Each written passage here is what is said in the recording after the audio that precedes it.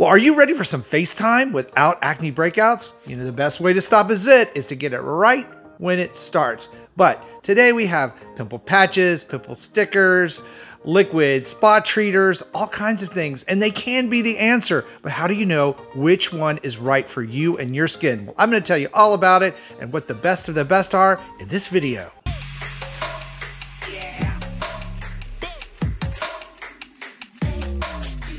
Well, hey, fantastic friends, welcome back to my channel. If you're not familiar with who I am, I'm Chris Gibson. I'm a skincare expert, and I'm here to help you find skincare that will work for you, not empty your wallet, and not do more harm than good. So if that sounds like something you'd be interested in knowing about, please hit the subscription button and the little notification bell so that you don't miss my videos when they come out each week. Okay, so pimple patches and stickers are really all the rage right now. You know, it started with the K-beauty trend of the face masks.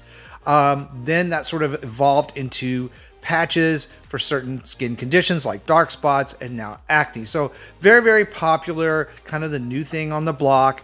And we know that they work, but they're also very expensive. But we also know that liquid spot treaters for acne, which have been around for a very long time, also work, and they don't cost as much. So how to know which one is best for your skin? Well, really, there is no difference in the ingredients per se, because it's more about the technology that's evolved with these rather than what you're actually putting on your skin. Now, if you have a lot of acne breakouts or you have ongoing cystic acne, pimple patches and spot treaters aren't always going to be the best option for you. You really need a more robust, a more comprehensive way to deal with your acne breakouts first. Now, I have a whole slew of videos on this channel for that, so I will put a link to that playlist in the video description box below for you. Do yourself a favor and check out those videos if you're really struggling with ongoing acne breakouts. They will help you. Okay, so first let's take a look at the old school liquid spot treaters for acne. Now, these usually contain the ingredient salicylic acid.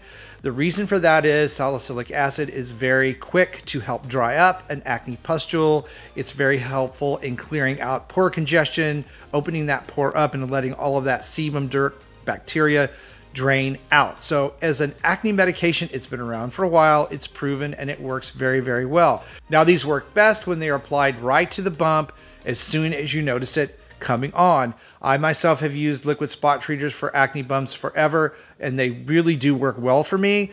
The only drawback to them being salicylic acid based, they can be somewhat drying, and there's a tendency to get some of the product on the surrounding skin. So when the pimple dries up and goes away, sometimes you end up with a kind of a dry, patchy, flaky area of skin where it used to be. Now, that's a minimal inconvenience in my mind when you've just avoided having a pustule on your skin or a big bump that's painful. So they do work, and they're really inexpensive. They come in around $10 to $12. I myself use Clear Revolution Skincare's Pore Perfect Spot Treater. This thing goes with me everywhere I go, just in case I get the occasional bump. And the reason I like it is my formulation. I put a formulation of camphor and salicylic acid, so it's sort of buffered, and it does do the job without drying out your skin. Now, another good over-the-counter spot treater is On the Spot by Neutrogena. I've recommended that several times on the channel. Again, sort of the same thing. It's salicylic acid based,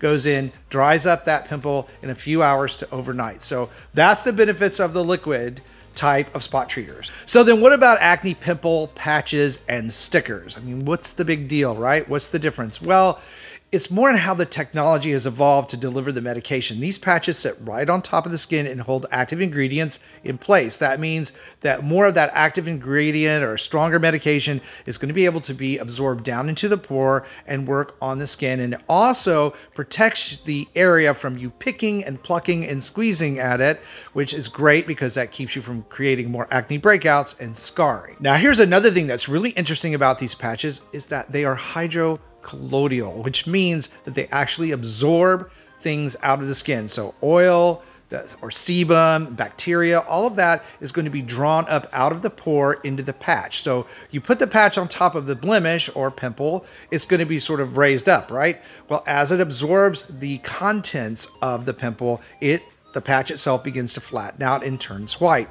So there's sort of a two-pronged thing going on here.